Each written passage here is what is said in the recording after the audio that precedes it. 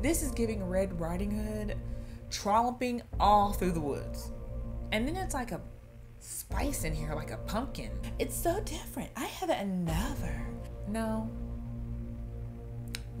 So this is another one that people are like, blind buy. This is like a nestle. It's like you walk by and someone's gonna be like, oh, she's clean. Oh, she clean. Hey guys, welcome back to my channel, Sam LaRue. So today we're talking all about Zara fragrances. So we're gonna find out today, is the hype real with some of Zara's most elusive, most popular, most hyped fragrances? This video is not sponsored, and these are solely my opinions, okay? So if you're new to this channel, subscribe if you like this kind of content, because that's what I'm bringing you on this channel. Let's start off with Fashionably London. Beautiful name, right? Fashionably London. Notes consist of bergamot, rose, and musk. This is also a dupe for Delina. So if you like Delina, this might be in the same family for you. For me, I don't even like Delina. Okay, let's start there. Don't like it. I don't know her. She is not me, and I am not her. I don't know why. I just do not like Delina. It does not smell good to me. It smells very, very mature. So yeah, if you like mature scents, then you'll definitely like Delina. It's rose, it's musk, it's giving all the feels of an 85-year-old woman that had a perfume that she's had in her pocketbook for the past 40 years. It's just been sitting in her pocketbook for the past 40 years. And she'll... Oh, Lord, I almost dropped this. Because I dropped one. It wasn't pretty. That's what this smells like. And that's what Delina smells like. But actually, I like this one better than Delina, because Delina is like, to me, rougher. And this is more like light. The rose is like an organic rose.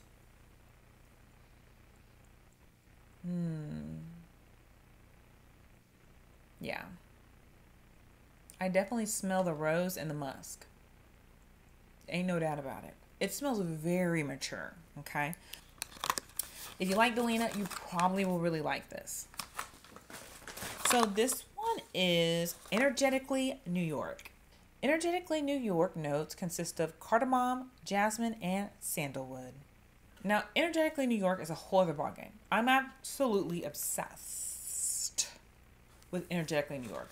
Beautiful, beautiful scent. It is so pretty. This one's a unisex. The last one was unisex as well, but this one definitely is giving unisex, but leaning towards feminine. This is supposed to be a dupe for Labo's Santal 33, and I would say I like this better. I like this better than the Labos. You know, this one, it gives me an essence of Jo Malone. It's just a light. The notes are just also pretty. Energetically New York gives off an energetic vibe. It bounces off of you, and it's just like commands people to come hither. This is a come hither vibe. This is like a nestle. This is like someone's about to come up to you and give you a good old nestle hug and like drink you in. It's so beautiful. So obviously I really like this one. Now I would show you the container, but unfortunately it broke. So it spilled all throughout here. So this whole thing smells like Energetically New York, and I'm obsessed.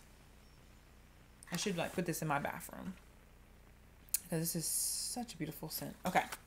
Next up we have Elegantly Tokyo. Elegantly Tokyo notes consist of lily, jasmine, and agala woods. Oh gosh, I forgot this one too. Lord. Okay, so this one came to me like this. I literally just bought these last week. This one came to me empty, essentially. I guess this was open. Like, yeah, because it's very wet. Let me get this off of here. So it was open and everything poured out, which is weird because I won't do it. I'll do it on a different one. It's weird how it even came out, because all of them had the roller. So they all had this little roller. So it's like, it's not liquid still doesn't come out. So I guess maybe the ball was loosened. I'm not sure what happened on that one, but somehow all the liquid came out. Which is a shame because I love Energetically Tokyo. It's so pretty. I love it so much. I really, really, really, really, really, really like this. I'm not even a big floral person, and that's what's really interesting because all the floral, especially the white floral, love. I think Jo Malone knows how to do a white floral. Oh my God, it's just, oh, so good. It's so good. So what this is like is it reminds me a lot of Energetically New York. So it's like if I sprayed Energetically New York on me, I go to a flower shop and I just trawl up through the flowers. So it's giving me a mix of the peppery notes from New York and combining it with flowers, white flowers to be exact. So beautiful, beautiful, beautiful. It is, I just can't even, like, it just smells good. It just smells pretty. This is like a universal everyday scent. I would wear this to work. I would wear it to school. I would wear this everywhere, to the gym. Like, there's nowhere you cannot wear this. This is a beautiful universal scent that you can wear any and everywhere. Okay, so that's it for the Jo Malone line, but I will say I love those so much. I was so impressed. I bought the whole entire line. So these are 3 and there's 8 total. So I bought the whole entire line. I bought the big bottles. It's like a set of 8. So when that comes in, I'll do my review on the whole Jo Malone collaboration with Zara, and I think it's called City Vibrations or Vibrate. It's the City collaboration because I think she's done a couple of collabs. So the City collab is the one that I'm most intrigued about. So that should be coming in soon. So next we'll do another popular one. This one was another one that was highly recommended. It is a dupe for Chanel Chance. Tried Chance. Don't love it. It's nothing spectacular. So when I heard about the dupe, I said, maybe we'll see how this one works. And I actually am surprised at the results. And that would be the apple juice. Apple juice notes consist of apple, orange, cedar, sandalwood. It's a clean, fresh, woodsy floral.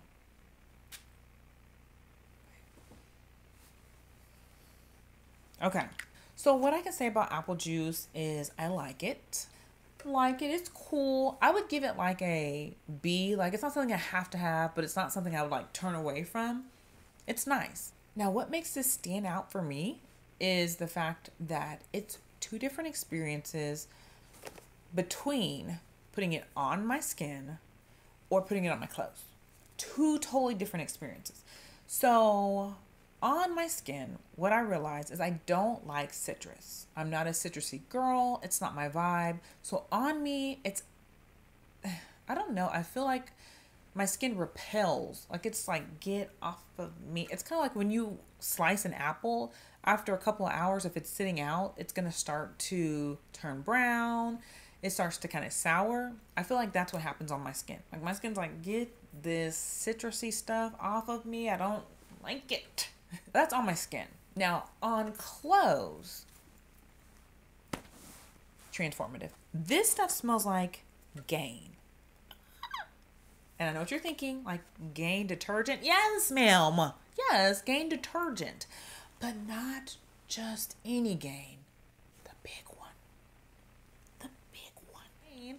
That has like the different fragrances. Like, you'll have the like midnight at summer during a rain.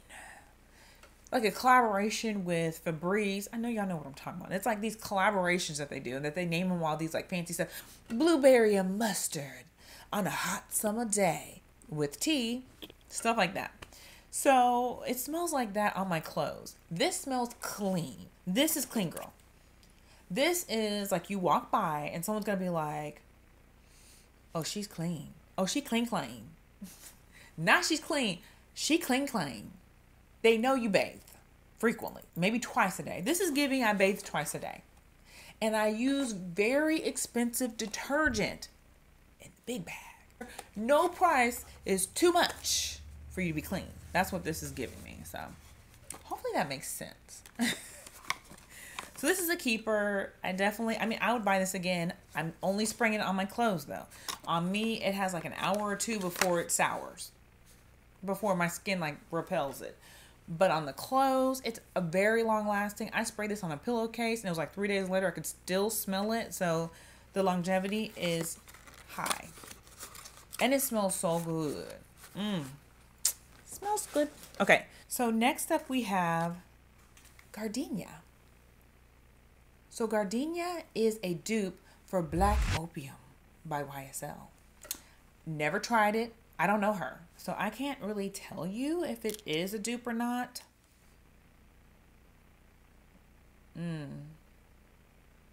This smells good. This smells like cotton candy, like the pecans and cashews, and they dip it in sugar and they fry it, and you get that like the caramel and the nuts. This is a gourmand, so it's sugary. This is one I feel like men would be obsessed with. So Gardenia is one that I think men would be like. It's another one that's like, come hither scent, like, ready. I'm ready when you are. This is a I'm ready when you are scent. So that's Gardenia. Ooh, this one's another popular one. This one's one that people are like, blind buy, just get it. Girl, don't stop. Just go get it today. Just buy it today. Right now, buy it. So I was like, okay, well, this has got to be phenomenal. I mean, they're ranting and raving about this stuff like it's gold. And by gold, I mean Golden Decade. Golden Decade is supposed to be a dupe for YSL Libre. I like YSL Libre. This is definitely a dupe for it. Now, I love YSL Libre Intense. They smell very similar, but the Intense has more of a refinement to me. Love it. So pretty. So pretty. This smells like happiness. This smells like joy. It does smell like a golden afternoon with the sun just beaming on your skin and you're just drinking in the sunlight. Like, this is golden. Like, you feel golden. It looks golden. It's giving off that vibe. We know her. Oh, we know her. This is a sunset. This is happiness. This is joy. This is life itself. This is birth. This is rebirth. This is freedom. Okay. This is Golden Decade. Love it. Well, I like it a lot. Now, I made the mistake of spraying this multiple times wrong. I don't know, I might just be sensitive, but I cannot handle but 1 or 2 sprays. This is strong. It lasts a long time. It's pungent. It's all the things. But instead of spending money on YSL Libre, definitely go for this. Now, if you're trying to get a Libre Intense, this ain't it. This ain't it. This ain't it. But this is Libre all day, every day, with the coconut smile on the side. Yeah. Love that for me. And this is the only size they had. So this was a blind buy that I was like, this better be good, because I got a whole big daddy here and it was good. It's worth it. So yeah, definitely worth it. Okay, what's next? Oh, ooh, girl. This is another one. So this is another one that people were like, blind buy. Get it. Don't ask no questions. You better get it because it might be out of stock and then you'll never be able to get it. So get it. Right? People were like raving. It was like all the crave. Like, every it girl has this. So I was like, sign it up. Give me 2. And that would be Red Temptation. Red Temptation is a dupe for Baccarat Rouge. Baccarat Rouge. We all know it. We've all smelt it. We all know someone that knows someone that knows someone that smelt it. Like, everyone has smelled this. Okay? We're all familiar with Baccarat Rouge. And I will say, Red Temptation is definitely a dupe. Now, is it a good dupe? Not too fast. Not too fast, sister. It's a dupe. But is it a good one? It's not a good one for me. It is not. No. I have Baccarat, and this is in the family. They're cousins. They know each other, right? But they're not siblings, right? So yeah, this is a cousin of Baccarat, but this is a distant cousin. So for me, but it does, I do get the vibes. What happens is on dry down, this turns into something else. It morphs into something else. I don't like this on dry down. It's a synthetic vibe. Baccarat Rouge is like beautiful. 10 hours later, it's still on you and it's beautiful. And it keeps its integrity. This stuff is like curdling on hour 2. It's curdling, it's morphing into some chemical on your skin, and you're just like, please get this off of me. Who has a wet wipe? Like, please, sir. So yeah, this is a no for me. And plus, I'm tired of Baccarat. Like, tired of it. Everywhere I go, I smell it. I was at the grocery store like yesterday, I think, and this guy had it on, and I was like, enough is enough. Enough. Like, every time I go out, every woman, I don't care if she's picking up trash, she's got on Baccarat. I'm like, enough, people, stop. Walking the dog, Baccarat. Going out to the mailbox, Baccarat. I'm like, listen, guys, stop the madness. So I'm over smelling Baccarat Rouge. I can't do it, for goodness sake. Please don't make me do it. So nobody buy this. Nobody. No, but I do have a better dupe. I think I have it. Oh, yeah. So, just in case you have to have Baccarat, you want to smell just like it, but you don't want to pay $300, then the best dupe that I have found, and I've tried many, Ariana Grande. Ariana Grande. I think this was $5 at Ross. Yes. Oh, God, yes. It's so pretty. This, to me, smells the most like Baccarat.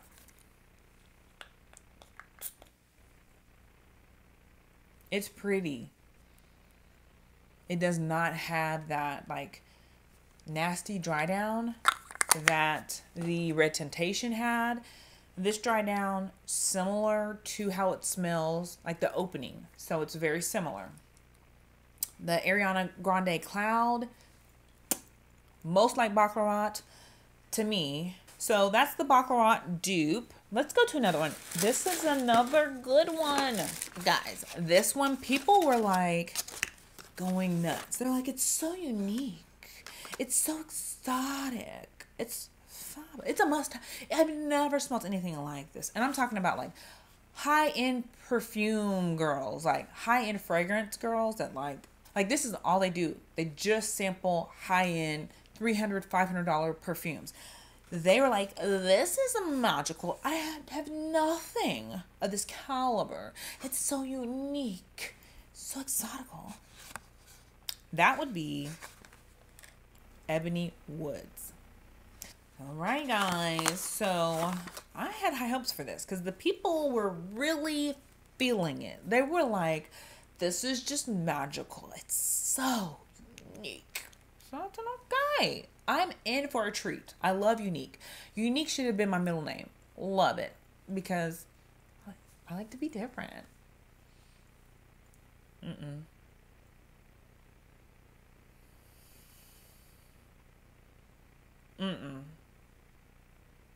No. We don't know her. I'm sorry. We don't know her. I can't with Ebony. Like, Ebony, you tried it. Why did we need this? Okay. Ebony is like, remember when you were a kid and you would hop into a vat of leaves? Remember we did that? That's what this smells like. It's giving me leaves. Well, it is Ebony Woods, okay? It's giving me forest twigs. It's giving branches. That might be your thing. But it's not like a cozy, woodsy vibes. This is like an aggressive, a leaf got stuck up my nostril. It's an aggressive with it. It's like, I got it. Duly noted. Ebony woods. It's, yeah. And it's like a holly leaf. And then it's like a spice in here, like a pumpkin. This is giving Red Riding Hood, trolloping all through the woods, trying to find Grandmama's house, like hiding from the wolf vigorously throughout the branches and twigs and leaves. Now, if you like that vibe, this is definitely unique. So I'll give it to the girls. Like, the girlies was right on that. When they were like, it's so unique. It's so different. I haven't never. This is the most unique smell of 2029. Like, girl. Where this is a good old Bath and Body Works mishap. Like, this is on the cutting room floor of Bath and Body Works right now. No, we can't put this out. Zara said, we'll do it. It's, I don't know why. I don't know. Okay.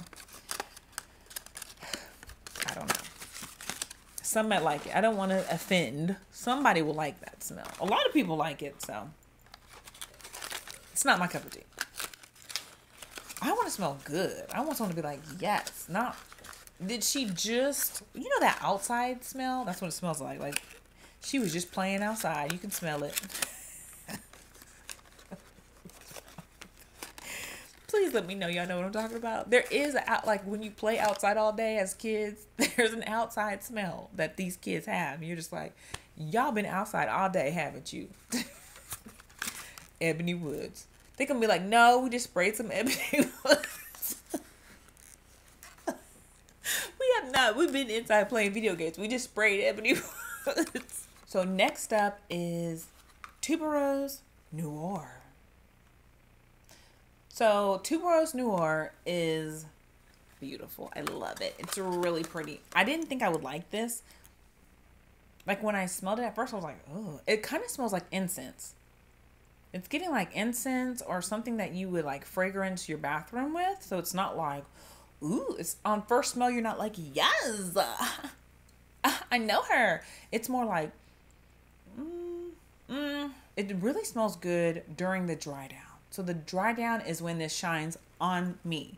It smells like lipstick. It smells like Barbie. It smells like plastic. It reminds me of like, it's giving 90s vibes. This is like Vidal Sassoon, Hot Pockets, this is Easy Bake Oven. This is Teddy Ruxpin. This is MC Hammer and his parachute pants. This is giving 90s. It's giving supermodel, red lip. It's giving refined, classy woman in the 90s. Okay.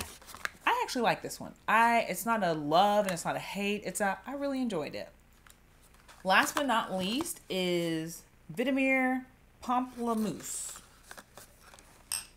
What? Oh, is it the same? It is. Love that for me. Vetiver pamplemousse. Pamplemousse. Blah, blah. AKA air. So vetiver smells totally, I'm like, they really tried it with this candle. The candle smells like nothing. It's like maybe they forgot on mine to put fragrance, but then the fragrance, literally this smells like country time lemon, like they just squeezed a bunch of fresh lemons up in here and said, here we go. To me, I'm just getting a whole bunch of lemons. Maybe a little bit of tangerine, but it's like a lemon summertime fragrance. So again, as we know, my skin repels any type of lemony, citrusy vibes. So not for me at all. But I feel like if you like that type of thing, this will be your jam. This is really fresh, real summery, real light. I don't know if it's going to last very long on you, but it's a very light, fresh, inviting scent. It smells like lemons. Like literally, if I just drenched myself in lemons, that's what this would smell like. All right, well, that's it. But hopefully you did enjoy this video. I do have some strong takes, so let me know what you think in the comments down below. I really love introducing new fragrances into my fragrance collection, so let us know in the comments what fragrances are your top fragrances from Zara. And until next time, it's been real and it's been fun, but it ain't been real fun. I'm just playing. Bye.